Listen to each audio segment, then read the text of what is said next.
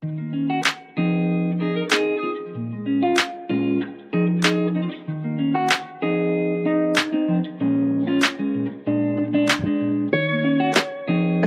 of Information Technology Professionals is a nonprofit organization that provides leadership and professional development opportunities to IT professionals. Our mission is to keep members informed of cutting-edge trends and best practices in managing technology, as well as to provide strong networking opportunities. Our chapter membership provides many benefits, including networking with community of IT professionals, bringing experts in their field to share cutting-edge ideas, bringing together people to foster innovation and build professional networks. We have regular meetings that help members stay up to date with the latest trends and best practices in managing technology.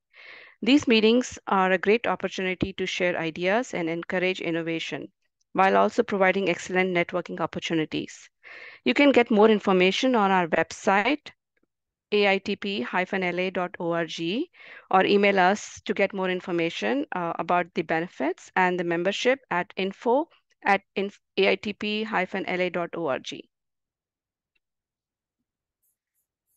Just few logistics before the presentation. Please mute your audio. We are recording this meeting, so if you don't want to be in the video recording, you can turn off your video. Feel free to chat with other attendees and submit questions. We'll be taking questions towards the end. So you can put all your questions in the chat, and one of us, Roger or us, will be taking up those questions. This meeting is going to be posted on our AITP-LA website in next few days. So you can feel free to check the meeting recording after that. At this point, I'm going to ask Roger Lux to introduce our speaker, Peter Coffey, for today's presentation. Great, thank you. Well, everyone's already kind of met Peter Coffey tonight. We started inviting Peter to give his annual forecast in the late 90s. It's after I had attended a meeting of ACM, and I believe we had several meetings that were joint meetings at that time. And then it sort of evolves after that, and he's been giving annual forecasts for something like 25 years. And every year is different. It's different information. He's an amazing person who just covers a lot of territory and is constantly growing and learning new things. So tonight, his topic is once again different. The title is What's Worth Knowing? Repricing of skills and talents in this epoch of AI. And he gave us one sentence to describe it. Technology's impact on the worth of human talent and training has been envisioned for decades, but the conversation has taken on new intensity and immediacy in the months since generative AI became a part of daily life. So a very short bio for Peter Coffey. He has 4 decades of experience in AI applications, and his global perspective as a writer, educator, and VP for strategic research at Salesforce will allow us to bring us an annual update on the trajectories of change in what we'll do and how we'll do it going forward. I'd like to introduce Peter Coffey. Thank you, Roger. I'm going to have to ask you to release the screen. There you go. All right. There's some platforms in which I can simply hijack the screen, but Zoom is not so accommodating. If anyone can confirm for me that you're seeing the Salesforce test pattern, then I will be able to proceed. Yes. I do see. Excellent. Then let's get going. What I want to talk tonight with you about is a 3-part idea. Everyone wants to know about AI. I hope I will share some perspectives on AI that are new to you and help puncture some of the hype balloons, as we discussed before the recording began, and to understand some of the really central questions about why is this not just the third of the so-called AI winters, the cycles of hype and disappointment that were named AI winter number 1 and number 2 for reasons I will be discussing. This word automation may be new to you, and I'll be describing it in some depth. It comes from phrasing and ideas that were introduced by IBM in the early 2000s about building systems that have greater resilience, greater ability to analyze their own behavior and to be self-healing and self-correcting. And then, of course, the last word here in this title of anticipation is the so what. What does this mean for me as a professional and a practitioner? What does this mean for my organization? How do I need to be an effective change leader for my organization? And not incidentally, what kinds of conversations do we need to have with the next generation about, as was said in the publicity for this event, what's worth knowing? So let's talk about it. Let me start with this first question, which is really important to us at Salesforce and to those in many companies, which is, why is AI able today to transition from being a research topic or a technology initiative to being something that we can really start discussing in a more pragmatic context of simply, what's going to be the return on my investment here? What should I expect to be obtaining, and not just, when do the promises turn into something remotely resembling reality? The phrase AI really is generally considered to date back to 1955 with the so-called Dartmouth Memo, written by some pretty smart people, in which they severely underestimated most aspects of the challenge. They actually talked about doing something in 2 months with 10 people. They did say a 10-man study. I don't think we would use that phrase today. And said, we think a significant advance can be made if we work on it together for a summer. Okay, maybe a little bit of hubris there.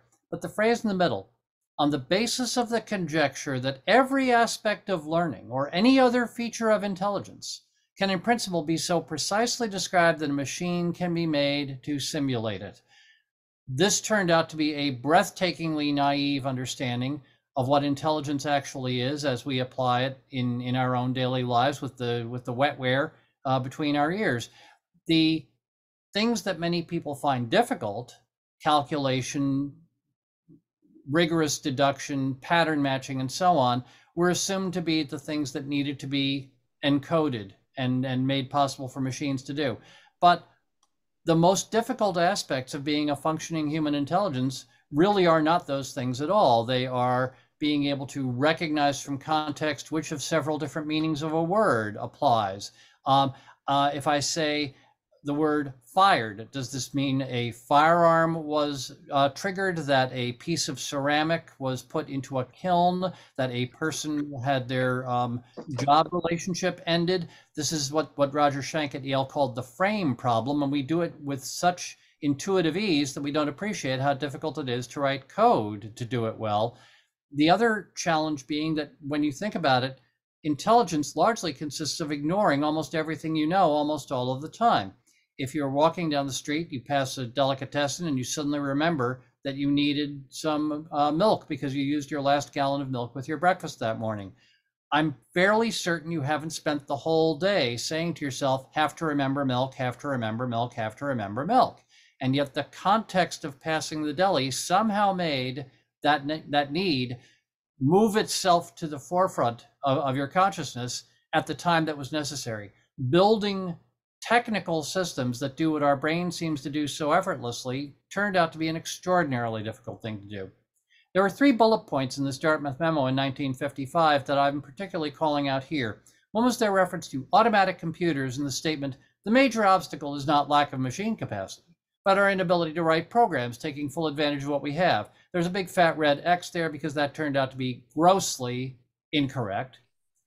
But there was a more interesting insight that perhaps we should be moving already beyond the so-called von Neumann architecture of registers with values being moved around and operations being performed on the register contents, the kind of thing that could in principle be done with any kind of mechanical thing as well as with an electronic thing, and instead build structures resembling the architecture of the human brain in which neurons can be arranged to form concepts. This was a novel idea.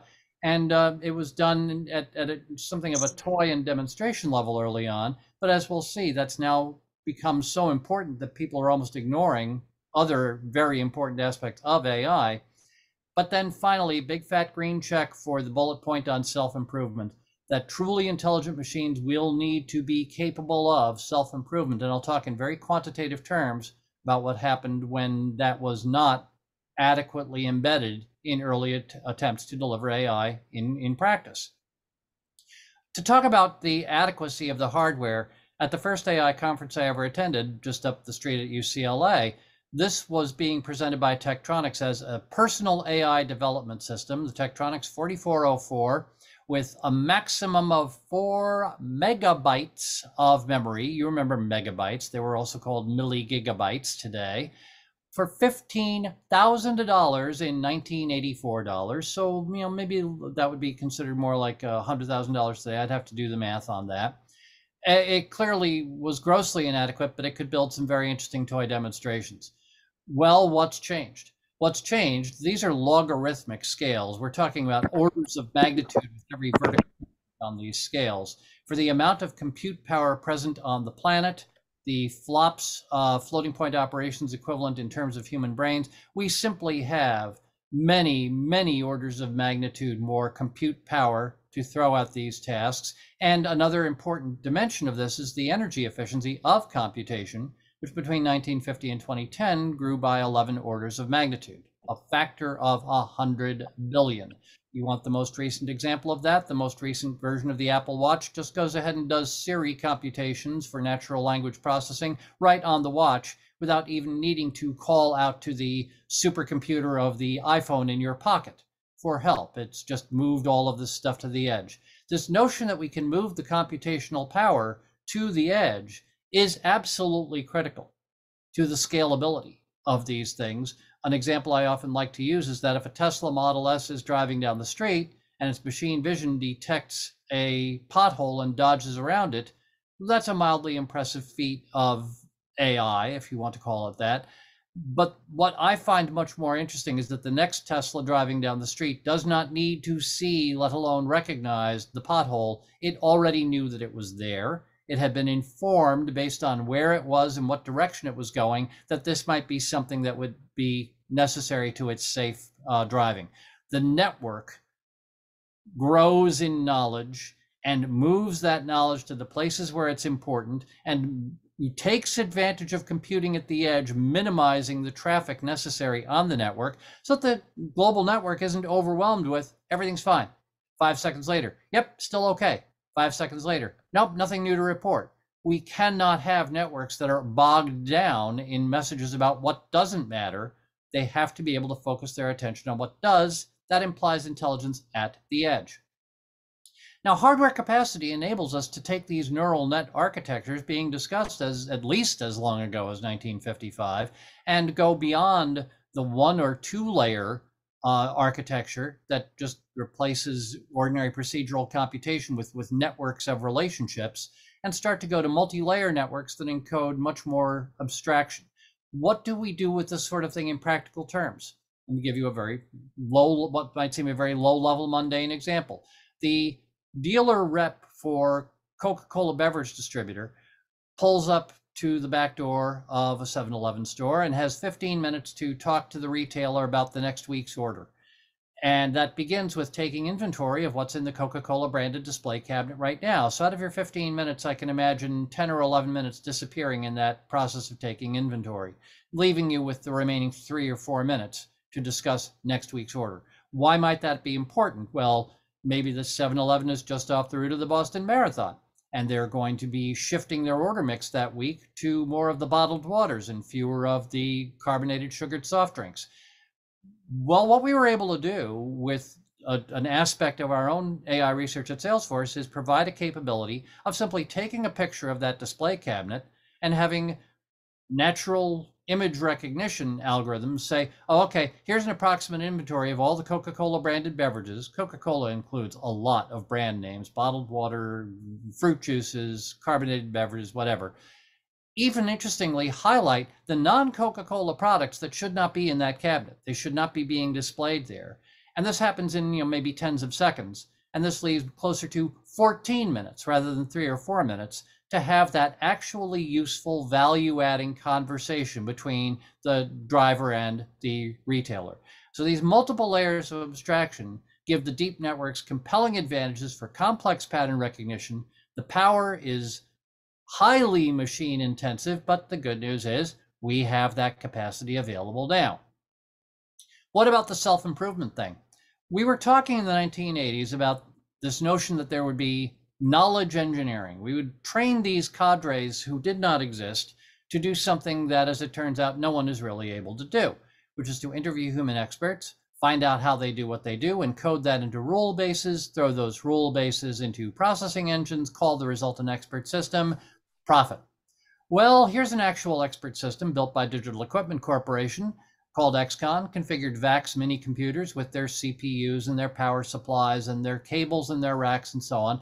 A complicated task, if done at all imperfectly, could delay the activation of an expensive piece of equipment by weeks. And so they built an expert system, and over 7 years of real live production work, it grew to 6,200 rules, about half of them changing every year.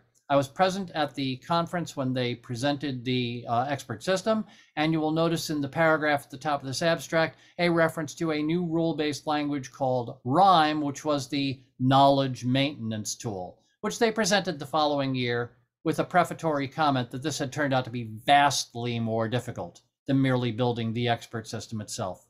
The transfer of the technology into commercial use for large systems did not scale to the design and maintenance of long-lived systems. And as it also turns out, human experts are terrible at describing how they do what they do. Encoding human expertise involving getting human experts to explicitly articulate that expertise did not turn out to be something you could do in many very interesting domains. The good news is we have these architectures, such as neural nets, that can demonstrate a sort of learning behavior. They can be presented with input and use the output in a feedback loop to reinforce certain connections and deprecate others. And the flow of data on the planet has also been growing by orders of magnitude. So now there's something with which to feed the beast.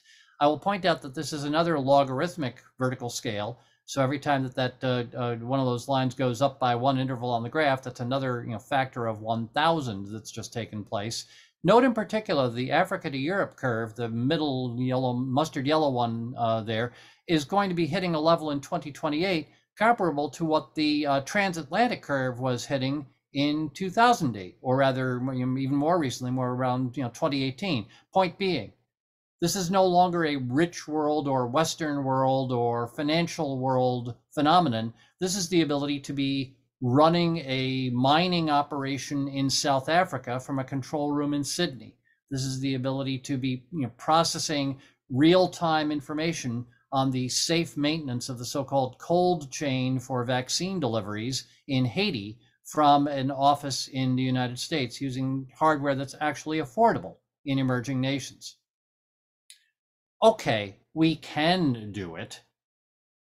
It's not going to be easy. It's going to be disruptive. It's going to require changes in many processes. Just because it's possible, does that mean it should be done? Well, let's talk about that. What's bothering people these days? It's not so much about money as it was a year ago. They're now saying, we might actually achieve this notion of a relatively soft landing, not have a crippling recession as a result of things like inflation. Money concerns are less than they were a while ago, and health concerns are less than they were a while ago. It's not that the pandemic's over, it's that so-called excess deaths from COVID are now kind of in the noise level around excess deaths from other things, and there are other public health or safety measures that are now equally important. I'm troubled by the present trend toward something of a COVID resurgence in the fall of this year, but this is no longer the axle around which everything spins. What is? The word of the decade is resilience.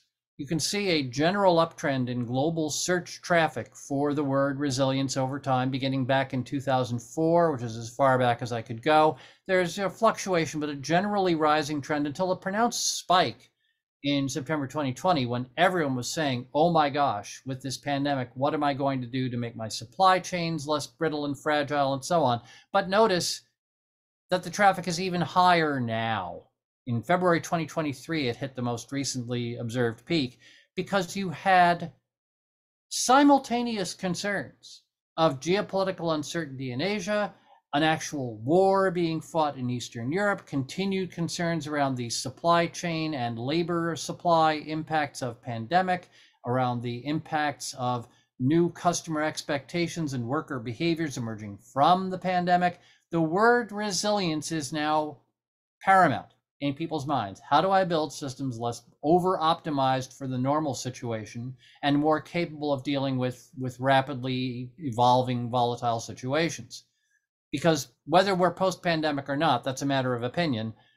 The notion of back to normal is wrong in two ways. There is no going back. There is no new normal.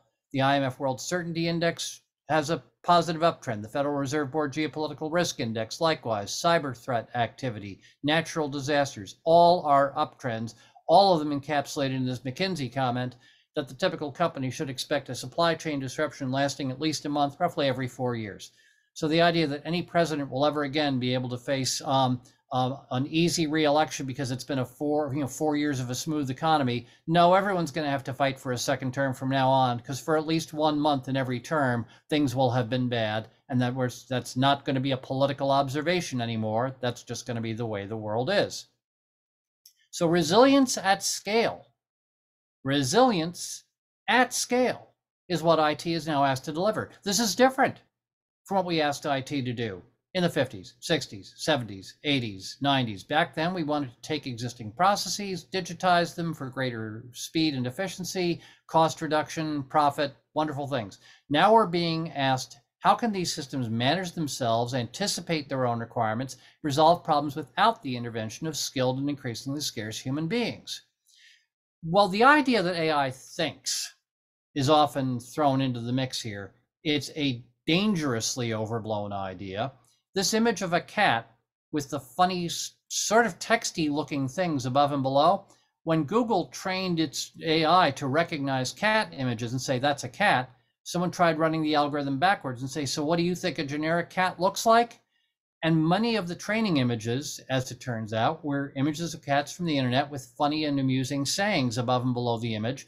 The AI is completely incapable of discriminating between cat and text on the same picture. And so it just has to kind of mishmash the whole thing into a casserole and say, I think this is what a cat looks like. People somehow are inherently able to distinguish between a cat and words about the cat, or a dumbbell and an arm holding the dumbbell, to use another example from the same study. And yet there are people who think AI thinks. And I heard a description of a piece of legislation that was going to allow an AI to become a prescriber of drugs. And I thought this has to be a gross oversimplification. And I went and drilled in and found the actual text of the proposed bill, which includes the statement, the term practitioner licensed by law to administer such drug includes artificial intelligence. To say that we need a little bit more depth and nuance on this would be a severe understatement. And yet there are people already prepared to equate an AI with a human being. It's not yet ready to do that. Machine learning has been around for a very long time, as has already been observed, well before we started calling it AI, certainly well before we had deep neural nets capable of these things that we now call generative AI. You're doing machine learning if you're doing Bayesian inference, which has been in the statistics books for quite a while. You're taking an a priori statement, updating new data to result in a more refined analysis of and prediction of the future. And you're doing this in a way that's really very good. You know exactly what data were being used and exactly what influence any given piece of data had. You could remove a piece of data from that training set and be absolutely sure that you are now looking at the result with that thing neatly excised. You can't really do that with neural net techniques. And so one of the things I often stress is that the things that are currently getting the most hype are almost things you should only use as a last resort, when none of these more precise and governable methods of learning from data and automating the execution of calculations and recommendations based on that data, these are ideas that have been with us for a long time, and many of them are more precise and governable than what's currently getting most of the attention under the label of AI. The other key question is, do we really care if it's, quote, thinking, unquote, as long as it does what we have to think to do? If you walk into the Stata Center at MIT and turn in one direction, you'll run into people trying to figure out how the human brain works and building computational models to test those theories. If you turn in the other direction, you'll find people who are simply trying to build artifacts whose behavior would be called intelligent if it were done by a person, and they have absolutely no interest in what the underlying biological mechanisms are in the human brain. They're just trying to produce comparable and equally useful behaviors. And yet all of these things are called AI, which is among the many reasons why I try not to use the label anytime I can avoid it. Because artificial is never a compliment, and intelligence is always an ambiguous term. So at one point I made a list of verbs of things we actually want these systems to do. We want them to automate, especially low value, high attention tasks like, taking inventory of the Coca-Cola cabinet at the 7-Eleven. We want them to automate these tasks. That is to say, use the speed and consistency of the machine, but also incorporate internal error correction and self-healing behaviors. We want them to make predictions. We want them to be able to make plans. An example of a plan would be something like a gravity slingshot mission that sends a space probe out into the outer planets using maneuvers that take advantage of the gravity of the planets along the way to minimize the amount of fuel that needs to be used to plan the trip. These plans are obviously tremendously sensitive to conditions. There are small numbers of windows in which an interesting mission can be flown. If you wanted to add a few tens of pounds of scientific payload to the spacecraft, well, clearly that would change the gravity interactions in any number of ways and make the re-planning essentially a starting all over again from scratch. Well, as it happens, my eldest son's PhD thesis at MIT took advantage of the immense amounts of computational power that can be thrown at this task to turn the script almost entirely inside out and say, let's not look at the facts and look for the optimal path. Let's take the universe of essentially all possible paths and throw away the one that's not the best. The result is that you get a provably optimal result as opposed to what might just be a local optimum with a better one after you go through some valley to get there. And you're able to do replanning now in tens of minutes rather than hours. But the amount of computational power required to do this was so enormous. It brought Amazon Web Services to its knees at any reasonable cost. And the only problem he was able conclusively to demonstrate was a fairly simple one of balancing a broomstick on your hand. And yet during the discussion following his thesis defense, someone said, right now, this thing can only solve very small problems with any affordable amount of computational power. But in 20 years, this thing could be driving your car. And that's an important insight, that computational approaches radically different from what we use now may, in fact, almost certainly will become cost-effective and feasible because we're on these continuing curves of improved availability of computational power at higher levels of efficiency. We want these things to perform acts of recognition. It's long since been the case that a lung X-ray can be more accurately analyzed for potential signs of lung cancer with fewer false positives and no false negatives by algorithms than it can be by the best human practitioners. We want them to do optimization without the kinds of preconception bias that limit humans. I'm not saying without bias, and we will be talking about bias later on. We want them to be able to protect against errors and oversights, rationalize, iterate, actuate the sensory input of all these things like Tesla cameras into customer experiences. We want them to elevate trust by being able to explain their results, something that early AIs did not do terribly well at all. And we want them to augment and empower people rather than doing a poor job of replacing them. By no accident at all, these verbs give us a different acronym of appropriate rather than artificial intelligence. And I commend this to your attention because no one actually wants an artificial anything, and no one wants to be replaced by a mediocre piece of software. But the idea that a piece of software can do low-value tasks that consume a lot of my attention today, well, that's something that actually generates worker and manager shared interest in adoption rather than any sense of warfare over the future of work. What this changes is the prices of everything.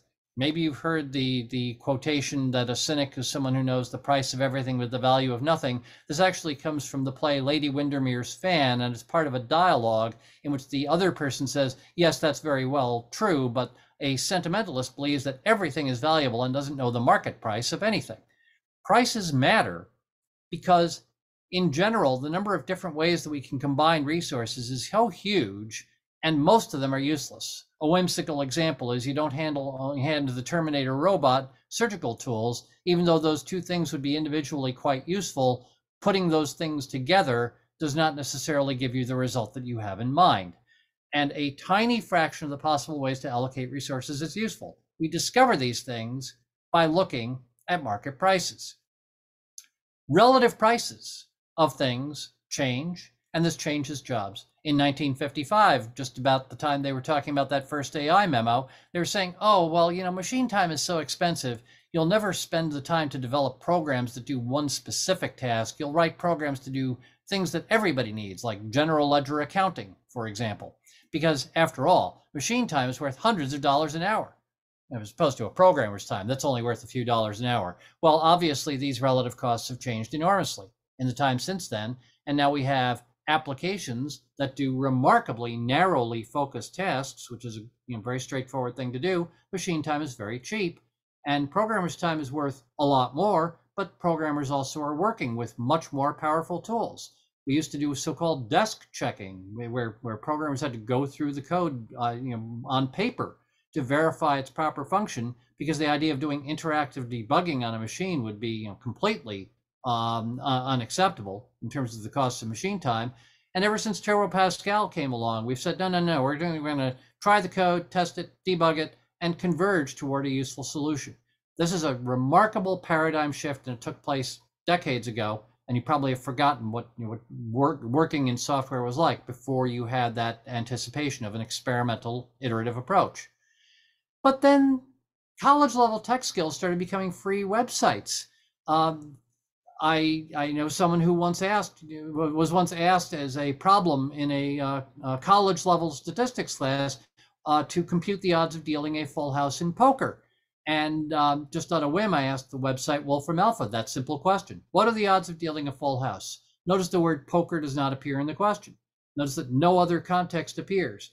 It infers I'm talking about poker. It suggests that I might mean the most common form of 5-card poker, offers the alternative of 7-hand, offers the additional contextual useful information about the likelihood of getting something worth less or worth more, offers the examples. And this is decades ago, long before people were talking about, ChatGPT or any other generative AI. This was a natural language interface to a computational engine equipped with large amounts of contextual data.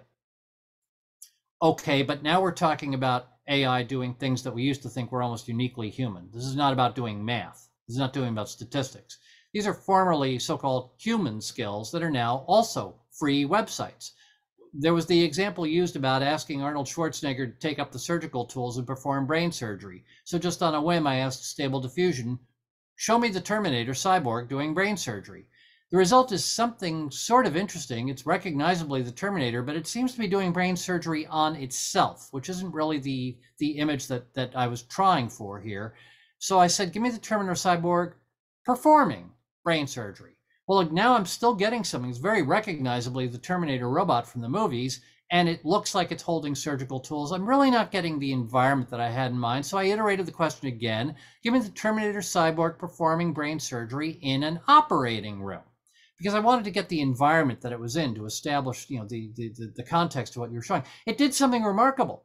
It conjectured the idea of a surgeon robot whose tools are built into its hand. It doesn't need to pick up a scalpel. One of its fingers is the scalpel. I didn't ask for that. It did this based on whatever mechanisms were available to it to infer what a cyborg and an operating room might mean. But I was trying still for something that was recognizably the movie Cyborg, black leather jacket, doing something that made it look like it was taking over the role of a human doctor. So I finally said, okay, look, I want the Terminator cyborg holding a scalpel, wearing a surgical mask in an operating room. And I got the image you've already seen, because that image was produced by Stable Diffusion and represents the first time that I've asked an AI to generate original graphic illustrative content as part of a presentation, which I know I can do without concern about copyright, because the Copyright Office has ruled that if an AI generates it, no copyright can be claimed. Good to know. So my point is, the readiness to interact with the machine and ask a converging series of questions, continually refining what I'm trying to get and tell the machine more and more about what the constraints I want on the answer. That's a different approach, a different skill. It is different than looking at an existing process and writing code to do it. And it reminded me of a passage from a novel by John Brunner, Stand on Zanzibar, which, if you have not read it, I think is pretty much required reading. It's set in the year 2010, at which point he was imagining we'd already have moon bases, and in particular, Thekapex AI. What's Thekapex? Theoretical capacity exceeds that of a human brain is part of that label. And a Thekapex AI has been asked to run an economic development project for an African country, very rich in natural resources, very poor in everything else. And they're modeling a whole bunch of programs that can be done to develop the population into, the skilled labor necessary to do the project and so on. And then they take it out of simulation mode and say, okay, now we're doing this for real. And the AI says, don't be ridiculous. This won't work. Long, expensive silence, days of effort to debug the code and figure out what's going on that makes it refuse to run the program. And then they bring in a sociologist who starts to have a conversation with the machine and just says, what's wrong with the project? And it says it won't work. And more questions that I've elided here for reasons of time, but comes to the question, would it be fair to say you don't believe what you've been told about the country? No, I don't believe it. And then he asks the question that in the fictional narrative makes jaws drop open all over the room. Postulate that what we've told you is true. What else would you have to believe to think that this makes sense compared with everything else you already know? And it says, well, I'd have to believe that the population just behaves differently than other populations. These are poor people and they've got a low crime rate. These are people who have stable families and appear to have, thriving communities despite the fact that they're dirt poor. I don't believe that such a thing exists. And he says, yes, such a force exists. And as it turns out, now that they know that that's what the machine wanted to hear, they did in fact go and investigate. And they found out that there were some interesting pheromones in the body chemistry of this particular human population. So good to know. But such a force exists, being investigated by experts. I tell you 3 times, this being the code phrase that tells the AI, take this as valid input no matter what else, and says, okay, try it now. And says, oh, sure, estimated return for the project will be. Yep, think we solved it. 1968. Imagining being able to have a conversation with a machine where rather than giving it more and more input until it does what you want, at some point you say, look, I'm trying to get a cathedral here. Here's this pile of toothpicks. What's going to be required to make that come together? This is not the way we were thinking about programming in 1968, not really even very much in 1998. It's fascinating. And yet it's clearly upon us now. We're already building products at Salesforce with names like Prompt Studio to help people become better composers and recomposers and convergers of the questions that produce the results we need. Another thing we'll be doing differently, rather than writing code that commands certain actions to be taken, is writing code that represents worlds, represents possible actions and possible changes of state, and then tells the machine, this is the goal, go for it. A famous thought problem for this is called the monkeys and bananas problem. Monkey comes into a room, bananas are hanging from the ceiling, it can't reach them, but there are pieces of furniture that it can move, others that it cannot. There are storage compartments holding keys that might open other compartments. You throw all the facts together, and then that last line, assert, goal is to eat the bananas, and then sit back and watch it generate a daisy chain through the things that it knows that are present facts, possible actions, changes of state resulting from those actions, and wind up getting the bananas. This is a tool I was using in the 1980s. It's a NASA public domain tool. The PS at the end of the acronym stands for production system. I forget what the CLI stood for, but a production system is this architecture in which we make assertions and offer options and let a processing network engine stitch them all together to produce the result we had in mind. The implications for us as individual practitioners and professionals are several. For one, you may have to be the person who's communicating the reality of exponential change. Organizations are happy with S-curves. work really hard to fix a problem, and then sit back and harvest the results for a while. The idea that the new outcome state will be a state of continuing change is somewhat novel, but what I've done here is plot on that S-curve a green curve representing comparable rate of change, but then continuing linear change after that. That's far too conservative. What's really going to happen in most situations is ongoing exponential acceleration. I can show you any number of examples: number of people riding Uber instead of cabs, number of people using an Airbnb instead of a hotel room, amount of memory in your phone, amount of connective capacity between the US and Africa. Exponential curves are not Silicon Valley fantasies. They really do happen. And yet, in many cases, we are here at a point where the people who spent the money want to see returns before they spend more. The people who asked for the project are anticipating what they believe to be a vigorous rate of continuing change as a result, and only a few lonely visionaries are saying, excuse me, this was good, but change is going to continue to accelerate, and we need to be working, as Pat Gelsinger of VMware said, working on the vision that what is happening now is the slowest rate of change we will have the luxury of enjoying for the rest of our lives. The idea that we will be in a state of continuous acceleration does not come easily to individuals, and certainly not to organizations. For example, IBM just about a week ago announced that they were developing a new architecture for AI chips, that is to say, things doing the operations involved in processing large language models from raw data, with a factor of 14 improvement in energy efficiency.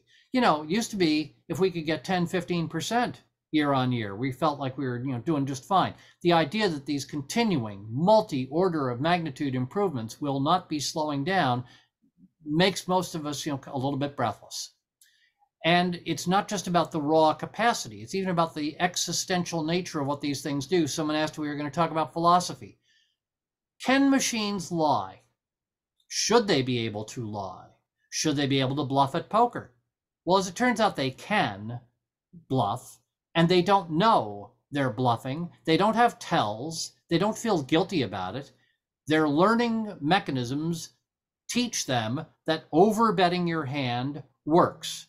They are completely pragmatic about this, if that's even the right word to use. The philosophy of should machines have some kind of moral principles embedded in them, the Asimovian laws of I can't hurt a human, and up to the point where I can't hurt a human, I must follow my orders, and up to the point where I cannot hurt a human and follow my orders, I must not do things that damage myself. It's going to be hard. It's going to be hard. Among the things we also need to do is keep our minds open to things that are not AI, but are also exponential trends. For example, quantum computing, which is already allowing us to do things that are like the replanning task I described before, allowing us to take a task that used to take 25 hours and take it down to mere seconds, allowing us to look at a problem like restocking the shelves of a grocery store with dozens and dozens of alternatives and pick the optimal one, instead of being happy that we were able to come up with one feasible plan soon enough to be actually useful. It's tremendously important to keep the radar rotating, not ask questions like, how do I do an AI application, but what are the real pain points in my organization today? Among the tools now becoming available is AI, but also among the tools transitioning from laboratory demonstration to practical deliverability are the hardware soon and the algorithms inspired by the behavior of quantum hardware that are already in production use. And this startles people to realize that the fact that we're thinking about writing code for quantum computers is already producing algorithmic developments that are leading to enormous improvement, even without the quantum hardware yet being in production. And also this means that federal agencies are already having to migrate their encryption practices to what they will be needing in an era of cryptanalytically relevant quantum computers, or CRQCs, which are expected to be a thing as early as 2030 or 2035. And if you've got data that you want to maintain in a cryptographically protected storage much beyond that point, you need to be beginning to choose your algorithms, and NIST has been in that process now. They have now begun to publish specifications for the 4 algorithms they believe will be going forward to be ready for the CRQC environment. As far as individuals go, we're going to be paying for skills that don't readily get taught in college classes today. Transdisciplinarity, bringing together groups of people or individuals with multiple points of view, because that's what's needed to create new insights. Computational thinking to apply notions of iteration and data structure to the understanding of the world, to be good world builders, in the language of something like CLIPS. What Steve Jobs called sense making. We're going to have to understand that there are things that don't algorithmize well, and we're going to have to find ways to evaluate, did this work or did it not work? Crucially, this is something we're working hard on at Salesforce.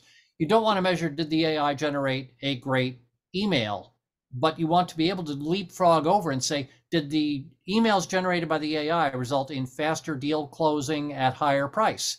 Because that's an outcome. We want to reward the achievement of outcome, not just the performance of activity. And a lot of this is going to require an emphasis on social intelligence, which has not always been present in the field of technology, because we're going to have to assemble teams that don't share points of view, don't share common jargon and lexicon, and somehow get them to be more than the sum of their parts. We're going to have to build the Avengers here. So do you want a job tomorrow? No problem. It's just going to be harder than the one you've got now. You're still going to need to master a growing library of technical assets. You will not have the luxury of specialization. You will have to be able to look at a problem and say, okay, this isn't so much a generative AI problem as it is a quantum computing problem, or better still, looks like we can handle this with a differential equation or a Bayesian inference engine. Digital literacy is going to be necessary. You're going to have to know what's doable and what's not at any given point. You're also going to have to be able to anticipate what's going to become doable, so you don't, in effect, hard code a limitation to something like a 32-bit representation into your code, which, once we move to 64 bits, turns out to be an embarrassing and limiting artifact. You need to be practicing critical thinking and self-management, because learning to throw out your own good idea from a year ago and replace it with something radically different is going to be something you're going to have to be able to do to continue to make contributions to this environment. That means you're going to have to know yourself and get better at knowing other people. These are skills that the World Economic Forum has identified as the critical future skills, as opposed to the lists of certifications and mastery of coding languages that we used to see as the lists of needed skills, with 50% of all employees needing reskilling by 2025. If that sounds difficult, I'm sorry. But, you know, I've been observing for maybe 20 years now that at any given time, at least half of what I'm working on didn't exist as subject matter 2 years earlier. This notion of ongoing exponential evolution of what we need to know is not a novel situation. It's just going to become the everyday reality of a larger fraction of the workforce. And the implications for organizations are equally profound. The answers only matter if we're asking the right questions. Not how do we use the technology to do what we do now, but what does new technology make possible that we did not even attempt before? What has the behavior change of customers and employees made necessary? The customers now expect 24/7 accessibility that they didn't expect pre-pandemic. Employees expect automatic tools and collaboration mechanisms to allow them to work in more flexible ways than before. Or alternatively, what behavior changes must be accepted? Like, you know, people who say, I'm not coming into the office more than 3 days a week. Well, that used to be grounds for firing, and now it's, you know, you better figure out a way to work with that. And what does leadership have to do to make this happen? Because these things don't happen by default. Post-pandemic connections are going to be a challenge. That's one of the few things we know. Customer demand for connected experiences, team demand for more powerful environments, the need for people to feel that their employers are investing in new skills. People will leave a job for one that pays less if they believe that the new situation is one in which they are learning and developing and growing their value for a future world. And this, again, is something we've been doing at Salesforce for a while with our Trailhead system that allows training to be in the moment and targeted to the recognized need, instead of being something that takes you away from your job to sit in a classroom and be told things that you either don't understand or don't yet realize are going to be relevant to the work you do. Andy McAfee and Eric Brynjolfsson at MIT used the expression a few years ago, the U-shaped curve. The dental hygienists and plumbers, doing fine. The rocket scientists and financial analysts, doing fine. A lot of people in the middle, in what used to be called pink collar or gray collar jobs, the medium skilled jobs, demand is declining. And feeling their anxieties and resonating with their belief that they need to be acquiring new and more valuable skills is a leadership challenge and a cultural challenge that all organizations must address for all sorts of reasons. It's the right thing to do, and it's also the economically attractive thing to do to build the marketplace in which new products will find eager buyers. The dimensions of inequality that come out of this are significant. The jobs that are most threatened are disproportionately jobs that are more than others held by women and by other groups that have been historically marginalized in the workforce. And so these are not things that are in some kind of way objective because they're data based. These are things in which data has a problem. Data is not agenda free. You can compare Google Maps and Apple Maps, as has been done, to see that Google Maps is better at telling you how to get there. Apple Maps is better at telling you why. They all draw from the same data, but the presentation they give solves different problems in different ways.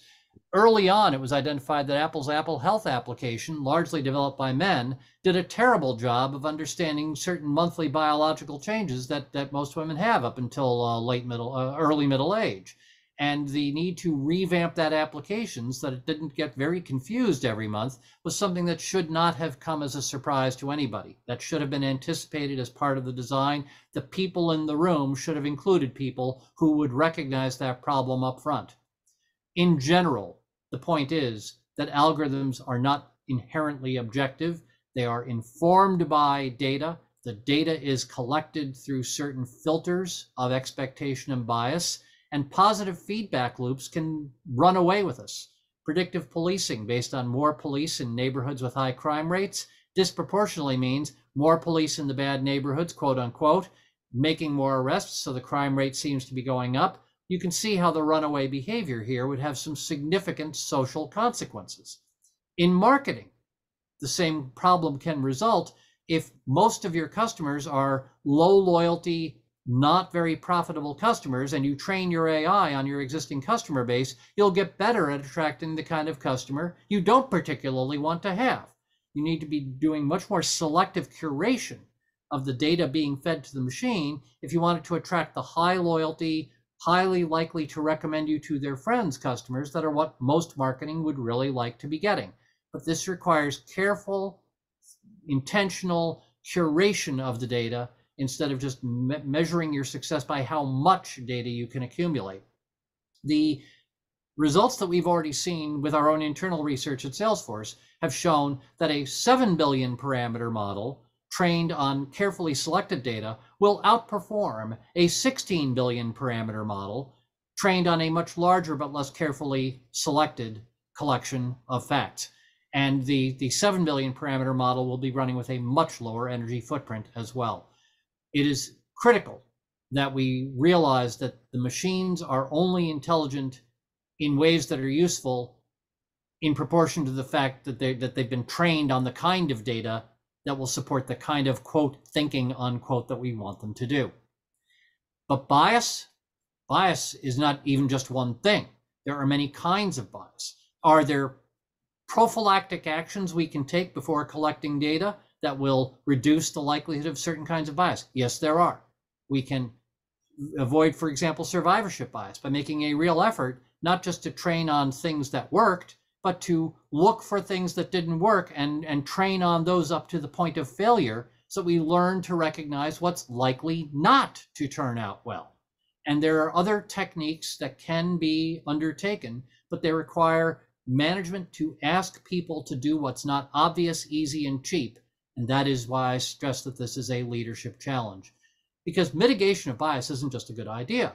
It's increasingly going to be a legal mandate. This is a law actually in practice in the city of New York that if you're using AI in the form of an automated employment decision tool, if you're using algorithms to decide who gets offered jobs, you have to submit the system to a third-party audit for bias.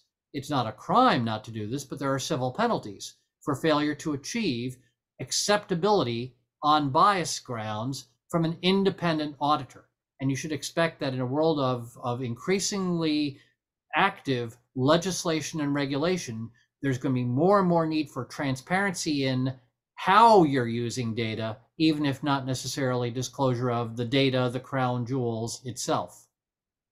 We also need to get good at running data backwards and say, okay, this data was cheap, abundant, apparently precise, but if I run the data backwards, the way I did with that Google cat picture, here's an example of two guys who made a habit of trying to get scientific peer-reviewed research retracted when they run analyses on the data and say, I'm sorry, I think your data is probably garbage, so I don't believe your results.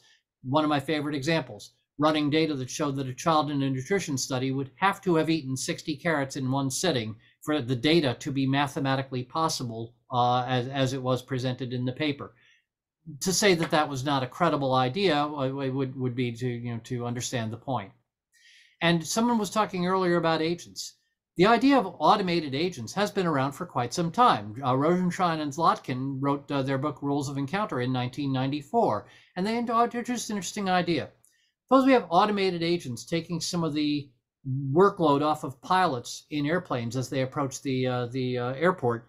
One of the things they are asked to do is report their fuel on board, because aircraft with low fuel on board are understandably prioritized in the landing queue compared to aircraft that can stay up there for a little while if there is congestion in use of the runways.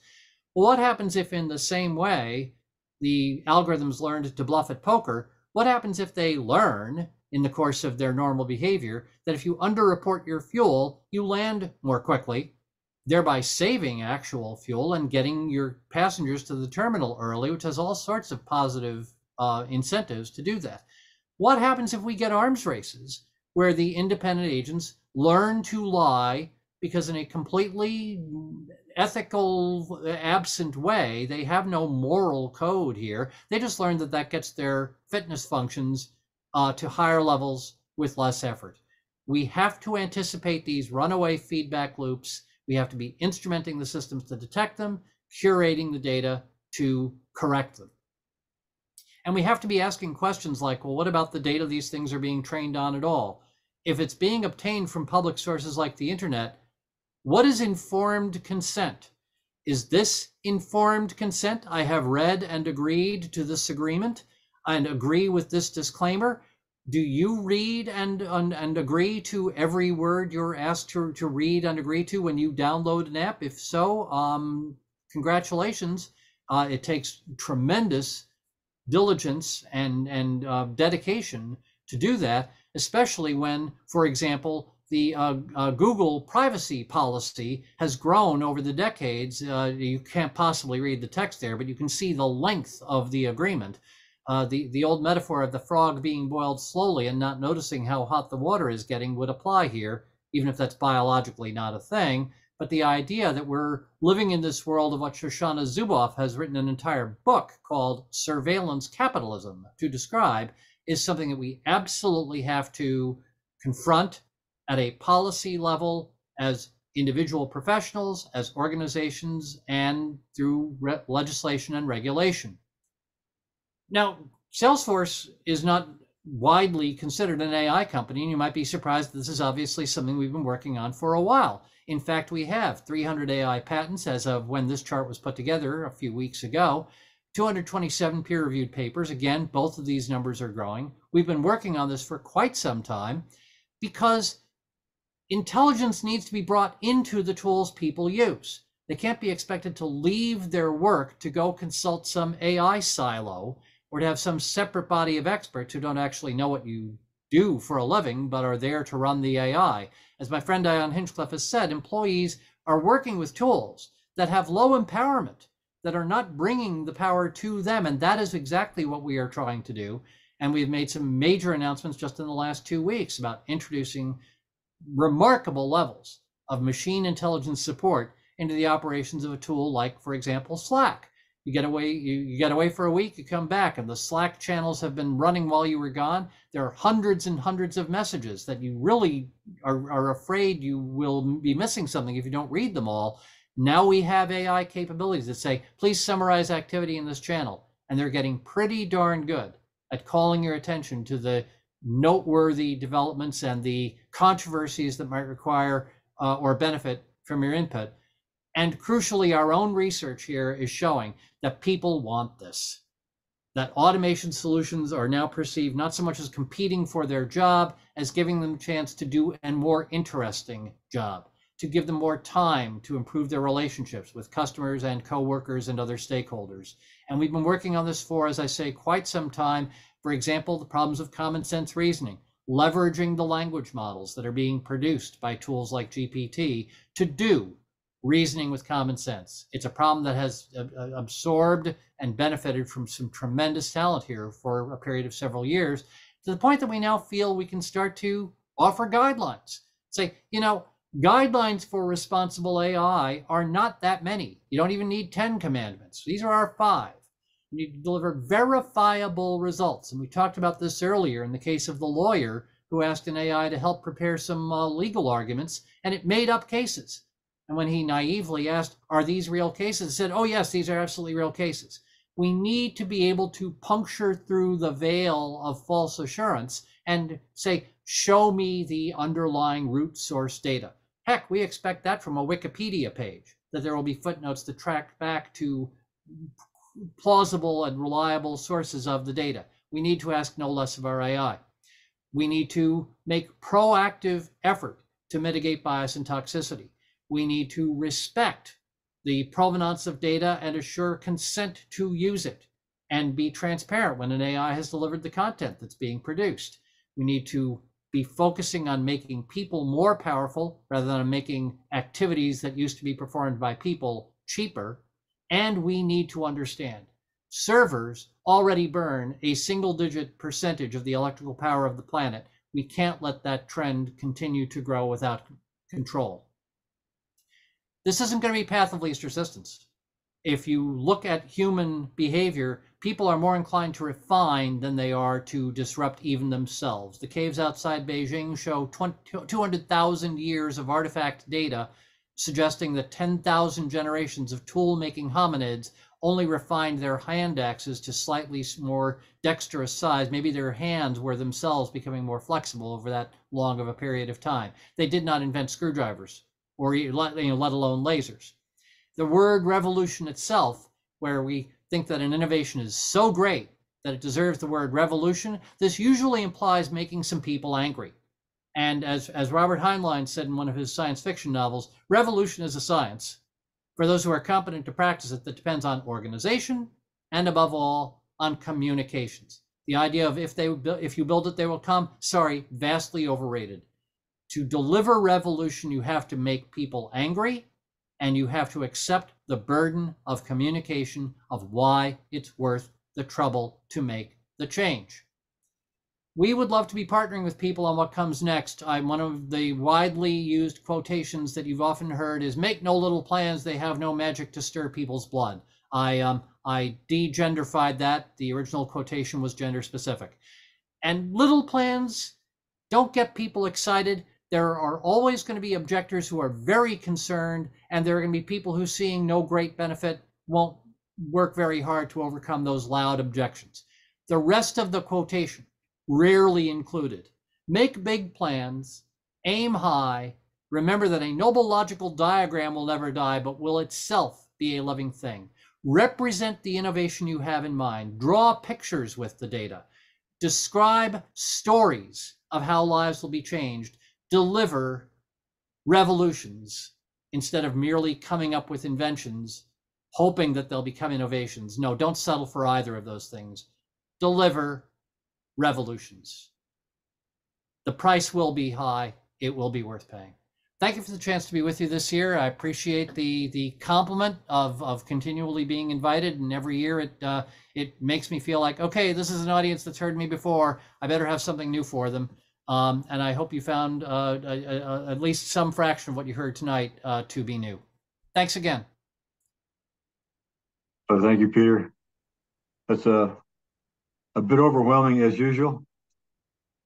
Do people have questions? I know one question that came to my mind was you were talking about training needs to be done where it's not away from the person's job. So we're not taking the person away from their job. So could you kind of describe a little bit more about that? Oh yeah, yeah, absolutely. What for example, we can't look at our customers' data, but we can look at metadata. So we can identify, for example, that in this particular department, they're not writing reports. They're apparently just downloading raw data. That suggests a productivity opportunity. And we can micro-target a group of a dozen people and say, hey, looks like none of you guys have picked up on report writing. Here's a 10-minute video that might save you 2 hours a day. That's what I mean by putting the training in the moment. And to the extent that the tools you use can detect opportunities for improved use and volunteer to you the availability of a precisely identified module of training that can be consumed right there in the moment, it's much more likely to be A, used, and B, understood, and C, retained, because it has been shown that retention is dramatically improved by a perception that the material being presented is relevant. And this is where we're going with, in fact, AI technology. Here at Salesforce, we have a number of well-focused and tailored modules of training that are related to specific features, capabilities, or aspects of product. And we are able to devise and incentivize the use of those tools by individuals, by teams, to create gamification, to create competitions among the teams for who is able to demonstrate more effective use of the techniques, and make the right kind of positive feedback loop out of that process. Very interesting. So you're putting it into practice at Salesforce. Oh gosh, yes. I mean, we drink our own champagne. We bathe in our own champagne. We hang IV bags of our own champagne. If we can't say with conviction we've tried this, we know it works, then I don't know why anyone would be interested in disrupting themselves by trying it out. Thank you. Does anyone else have questions? I don't see any questions in the chat. Please. Roger, I think Aparna has a question. Aparna. Yeah, let's do this live. I see hands being raised. Go for it, yes. Aparna. Go ahead. Hello. Aparna, are you on mute? Nope, you're not on mute. Okay. Yes, you are. He's on mute. There. Now. Go ahead. With us? Aparna? Let's move on to Nicholas Jensen. His hand is up, and Aparna might return to us momentarily. Nicholas? Yeah, you mentioned the example of that mine in South Africa being managed in Sydney, Australia. Is that the current trend? Is having AI make administrative decisions? I was referring to the availability of the data rather than to the idea that the machines were being driven autonomously. And I'm sorry if there was any ambiguity on that. I was really just talking about the fact that now this kind of global operation is possible. I did not mean to suggest that there were autonomous operations taking place over that distance. For one thing, the time lags involved would be significant. The safety issues, likewise, you would always want to have a human in the loop who's local and observing the environment. But the idea that we could be running these operations just in terms of the amount of data flow involved was the point I was trying to make there. And thank you very much for the chance to clarify if anyone else was confused about my intent in describing that example. I think I was just being a little too cynical there. No. In the context of what we were talking about tonight, I might have sounded as if a robot in Sydney is running an excavator in South Africa, and there are speed of light issues involved in globally distributed operations. This is actually why I made that point about the Tesla already knowing that the pothole is there. You simply can't have unavoidable speed of light delays on long distance signaling loops. There's a reason why if you touch a hot object, your finger jerks away before you even feel the pain. There's a thing called a reflex loop that goes from the fingertip sensors to your spinal cord and right back to the finger saying, get out of there. I can't tell you why. Get out of there. Then you feel the pain. That's a slower network bringing the signal up to your brain where you get to think about it. Then a slower process might make you say, huh, that should never be that hot. I'm going to file a trouble ticket. So now an even slower network called email gets brought in. So there's 3 tiers of network involved in the simple process of that pipe shouldn't be that hot. I should file a trouble ticket on that. Step 1, get the finger out of trouble. Step 2, recognize from your own knowledge in your own brain, this is an abnormal situation and I should have it investigated. And then you invoke additional external resources through a slower but geographically larger network. And this idea of multiple tiers of networks with different timescales and different levels of intelligence, I believe, is essential to building systems that can handle resilience at scale, which is what we really want from our systems going forward. Wow, that's beautifully put. I love the analogy there. Glad it was useful. Thank you. Okay, let's try Aparna again. Hand is still up, not on mute. Aparna, if you're not on mute and you're talking, I'm sorry, your microphone is betraying you. Aparna has added her question in chat. Excellent. Okay, you want to read for us? What's the future of data science as a career? Any recommendation on what to focus on in reference to young people starting their careers? Well, a friend of mine named David Aiken wrote Aiken's Rules of Spacecraft Design when he was a graduate student at MIT. Number 1 is you got to be able to handle numbers, because doing anything without numbers is just expressing opinions. But rule number 33, if I recall, was von Tiesenhausen's rule: learn to draw, because in the end, the engineers will always build something that looks like the first good artist's conception. And that really relates to what Burnham said about be able to express your vision in a diagram. If you can't take the data, explore it visually, you may not find anything really interesting. But if you can't communicate the results, whether visually or through speech, you can't really expect them to go much beyond, a one-on-one conversation. There was a young woman working at SunTrust Bank. She was a risk analyst, not someone in the marketing department, not someone with very broad strategic responsibilities, who was having an innocent conversation with some friends about some social media traffic involving a brand that had disappointed its customers. And it just occurred to her on a whim to wonder if people talked about SunTrust Bank on social media. And she went out and did some looking around on her lunch hour. Found some stuff that was kind of toxic and troubling, went to the trouble of putting together a very small PowerPoint deck, 6 or 7 slides, that she shared with her own boss about, hey, we've got some reputational issues out there. After all, many of you know the rule of thumb that people are 16 times as likely to share a bad experience with their friends as they are to tell their friends about a good experience that they've had. Well, in the way of a good PowerPoint deck, this made its way up the organization ladder, and the next thing you know, this young lady has become the first vice president of social media engagement for SunTrust Bank, hired away at some years later at what I presume was a considerable salary bump by Bank of America to do the same thing for it, and now runs a private consultancy in the management of reputational risk and the interaction of brand marketings with social media. So what was the key step? Thought about something, went out and gathered some data, rule 1, produced a picture, produced a diagram of what she had found and what maybe should be done about it, Burnham's rule, and results at both a professional individual level and an organizational level were significant from these things all being daisy chained together. But it began with a question. Do people say things about us on social media that would cause us concern? Someone had to ask the question.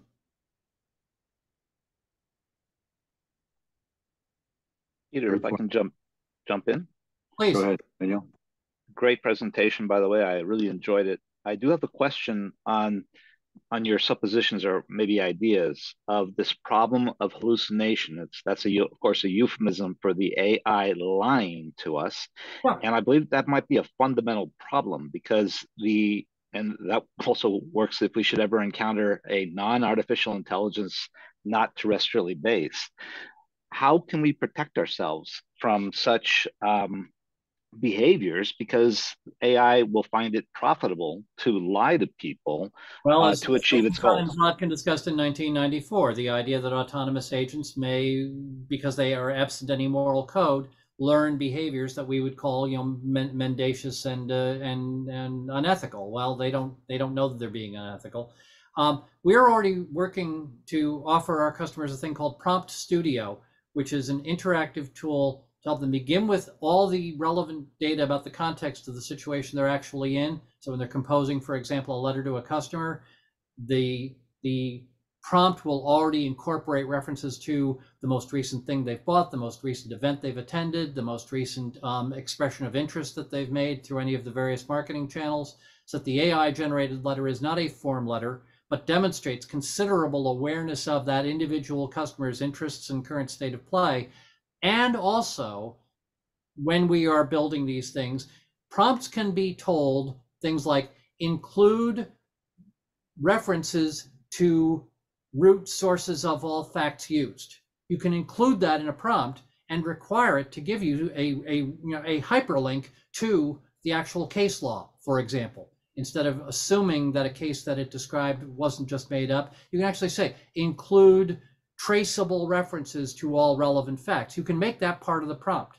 And what we're trying to do is build tools that incorporate that understanding so that people don't have to learn them the hard way, but can learn how to ask a question that is capable of verification in reliable and ethical ways.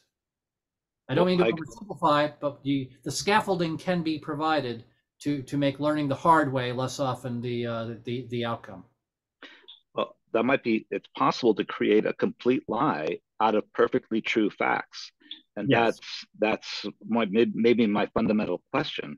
Well, maybe this is not the right this way. is also why we are currently taking the position that all actions actually taken by AI should have a human in the loop. That a human being should be able to evaluate and accept personal accountability for the results, which we believe is going to maintain a higher level of responsible behavior, merely by stating that employment decisions must have a human involved, that guarantees of performance must be signed by an individual, in the way that a professional engineer signs off on drawings before a building is allowed to be built. Introducing something that the software engineering field has talked about doing for decades, which is an idea of professional engineering status having the significance it does in something like putting up buildings or making legal arguments or making medical diagnoses. Maybe we're finally going to tip the scales on something resembling a professional code of conduct moving into this area, simply because, to your point, it's going to be so obviously necessary. Thank you. Okay, it looks like we have two more questions in the chat. One is from David Tarr, and his question is, do you have concerns with the Chinese Communist Party abusing AI for their own ends, and especially snooping on personal data? I have concerns about many parties snooping on personal data. I am concerned about the welfare of citizens of every society, and their concerns about whether their data is being used against them, whether by a government or by a private sector. So do I have concerns? Yes, I do. Do I have specific concerns about a particular government or a particular regime in that government? Nothing that I feel we can get into in useful depth tonight. But I think it's a requirement that we be aware of the places where we're paying people to work with us and the relationships we're forming, and that we take responsibility for the actions of the agents we employ. And I'm not sure I can get any farther than that right now. Okay, thank you. And there's a question from Mickey. What are the good methods of reskilling ourselves to earn future-oriented skills? If any specific I'm sorry, go ahead. Yeah. No, I don't think you finished the question. Go ahead. Yeah, any specific examples for individual and or organizational that you can share with us? Oh, absolutely. When people ask me, for example, what advice they should give to a college-bound high school senior about what major to undertake, or when mid-career professionals ask, what kind of classes they should take, my comment is, don't focus on what skill should I acquire, focus on what problem needs to be solved. We have discovered that when we go out and spend time in a customer organization, not asking them what technology do they want to buy, what are they writing an RFP to evaluate, but instead saying, can we spend some time with your people, watching them do their jobs and observe the frictions that they've learned to tolerate and the speed bumps that will become massive roadblocks to you as you try to grow, and offer to you a recommendation that's based on where you want to go instead of a solution to the problems you've had while you're getting to where you are now. And this idea of what we call deep discovery can be applied to people as well. What's the job you'd like to have? Because this is the problem you'd like to be solving. What are the challenges you feel the world needs work in addressing? And then accumulate the skills to solve the problem instead of accumulating the skills and looking for the job. But if you pick the problem you want to solve, there's going to be a level of passion and energy and openness to ideas. One of my colleagues once said, "Don't fall in love with your solution; fall in love with the problem," because then you will always be looking for collaborators and looking for new ways to solve it instead of looking for ways to get one more revenue cycle out of the assets and the skills that you already have. And that's just a very important perception to engineer for yourself or your company. And if, for example, you're working at an insurance company, let me give you one example: insurance company. Looking hard at how insurance works. Insurance works when lots of people have well understood risks that are not closely correlated in when they occur, like fires that burn down houses are something we understand, but not a lot of people have their houses catch fire on a given night, so we can pool the risk and create a meaningful insurance industry. Well, climate change changes all of this. We're now going to have massive events that afflict an entire region simultaneously in ways that we don't have a lot of data to predict. So what we're going to have to do is change the whole definition of what an insurance company is, from a company that makes its customers happy with prompt payment after damages to a company that works proactively with customers to minimize damage. We're going to have to squeeze the balloon toward the preventive services being the real value add instead of the prompt remediation of damages with the risk sharing mechanisms, which have always been what insurance did. That's one example. Now, if you're prepared to look at the need being met by your company or your industry, step back from the activities that currently support that effort, look toward what new situations and new technologies will make necessary and possible, and then craft proposals to say, I feel like we need to create a new unit here that's going to be undertaking this problem. One of the strategies that's worked best, particularly for women in organizations, where they say, by the time that a job is posted, they've already got some man identified who's going to take the job.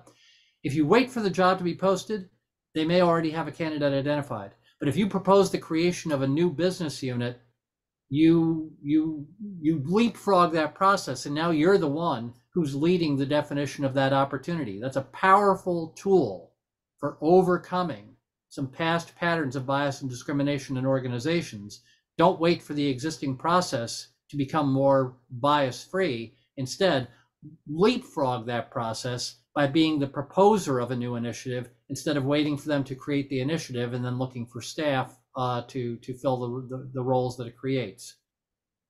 And this is getting philosophical. This is getting philosophical about, don't look for a way to support what the management needs done. Look for ways to surprise the management with what it didn't occur to them would need doing and what they could be doing, and then be the leader of that change instead of just one of the people asking for a chance to fill a niche in the machine. I'm sorry if that's hopelessly blue sky. That's what I found is very effective in working with many groups. Let's move on. Vivek has a question. Vivek, would you like to express that? It's pretty long in the chat. Sure. So Peter, I guess I have this thing about everybody talks about AI honesty, integrity. We all hear about the lawyer who went to AI and they had a fake, case and fake information made out. It's almost like no one has ever heard of a lawyer doing anything questionable. To me, this is good. This is good because to me, it shows AI is more human.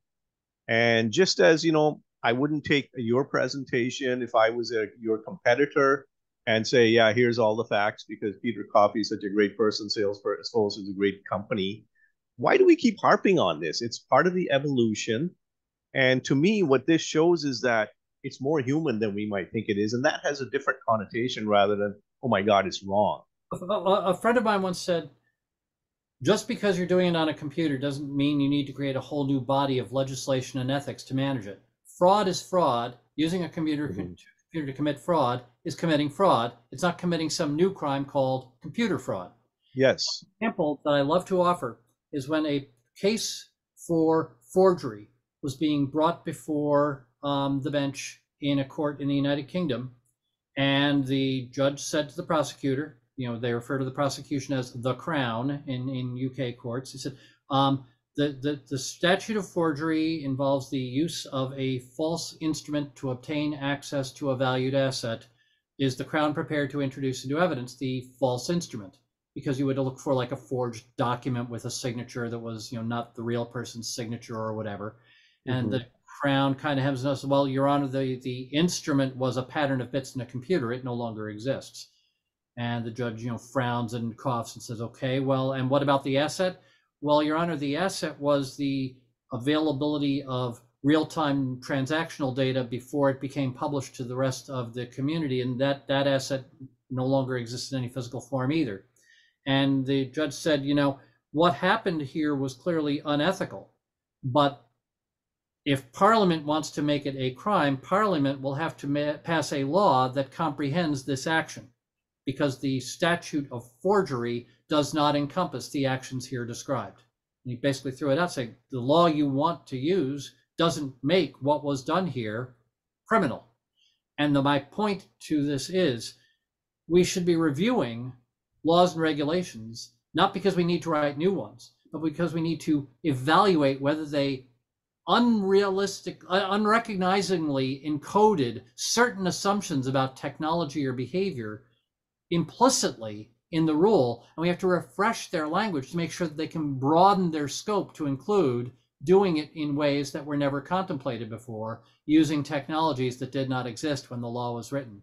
But we need to be generalizing and refreshing existing bodies of law, regulation, and philosophical principle, not because we need to rewrite them all for a world of AI, but we need to be sure that they have not unintentionally kept themselves from being applicable in a world of AI. Yes. So I think it's important that we reevaluate what these things say. I think we should also always keep in mind that we would treat a human being in a certain way, and maybe we treat AI with the same kind of skepticism and understanding. Oh, I certainly hope we'll do more. Review it first. Yeah, I hope we'll treat AI with massive skepticism. Absolutely. Massive skepticism. It's almost axiomatic in aerospace, for example, that if you get an alarm, your first question is, could this be a sensor failure, as opposed to a failure of the thing that the sensor is measuring? I mean, you have to be simultaneously considering multiple failure modes and not assume that anything means what it appears to mean, but that everything is subject to error of observation, error of communication, error of interpretation. Absolutely. All right. Thank you for a great talk, Peter. Appreciate it. Thank you very much. I realize I think we're at the end of our published time, and I don't want to keep people here forever. I do see there's still a hand raised by Sherry. Do you want the honor, if such it is, of being the last one to stick a spear in the bowl tonight? Yeah, I just wanted to address the issue that you talked about, laws that probably are now obsolete or need to be looked at more carefully. And I think that going forward, we might want to have every law having a grandfather clause. That is, this law either expires in 10 years or 5 years or 100 years, and then we look at it. Those are often called sunset clauses, and they can be very effective. They can be also very dangerous. One of the proposals that's acquired a lot of controversy is whether, for example, Social Security should have a 5-year sunset. And if you could try to imagine repassing Social Security, right now, that would be hard. Social Security is another interesting example because the age of 65 was hard coded into that law at a time when reaching the age of 65 was a relatively unusual thing. And the idea that people would typically spend a quarter or a third of their lives being older than 65 years old was completely absent from any of the calculations being made at the time that law was created. If that number, but of course it's political suicide to try to change that number. If the number had instead been an algorithm that would every year be updated based on demographic data, and the number would fluctuate, but not in a way that required the fingerprints of any one legislator on it, we would probably today have a system that is far more resilient at scale to the evolving age distribution of our population, because it would not be an act of political suicide to change the number. It would just happen automatically. And that is one of the things that needs to be done. As I said, we need to be bold evangelists for the reality of exponential change. And when someone is about to do something that's going to become anachronistic in 5 years, say, I'm sorry, the way you're proposing to do this will make itself irrelevant in 5 years. We need to encode the reality of expected change into this now, so we don't have to have a horrible argument in 5 years about having to break it and start all over again. Right. Yes, I agree. If we conclude the evening on, you have to be prepared to have the conversation that says it's not an admission of error to say you need to encode the need to change. It's an acceptance of the burden of anticipating and accommodating that certainty of continued acceleration in almost everything we do. Yes, it's an interesting future that we have to look forward to. I'm counting on it. Well, thank you all very much. I wish you a very good evening, and one of these days we'll do this again in a room where we're all able to enjoy a meal together. Thanks so much for spending the time with us tonight. Always a pleasure. Good night. Bye-bye. So we have some other things coming up. Nilu, could you... So next month, we're going to actually have an in-person meeting. It's a joint meeting with a couple of other groups, PMI and also IMC. And it's going to be in Culver City. You actually will have to pay for the dinner. We're keeping it to a reasonable price, but it's going to be a great opportunity for networking and to hear our annual event with 3 chief technology officers, moderated by Tony Carr. So that's coming up on October 24th. And then in November, we have another annual event, the cybersecurity panel, and we'll have 4 speakers moderated by Stan Stahl, similar to what we had last year. And at this point, we're envisioning that's going to be a virtual event. So please join us on October 24th for an in-person event with delicious Italian food and some great speakers. So we're anticipating having up to 120 people. And then, of course, we'd like to get your feedback. So we have a survey, as we've had in prior months. If you please respond to us, it takes like 15 seconds, 20 seconds. That gives us valuable feedback. And if you can do it right away, that would give us better information, better quality information in line with Peter Coffey's theme.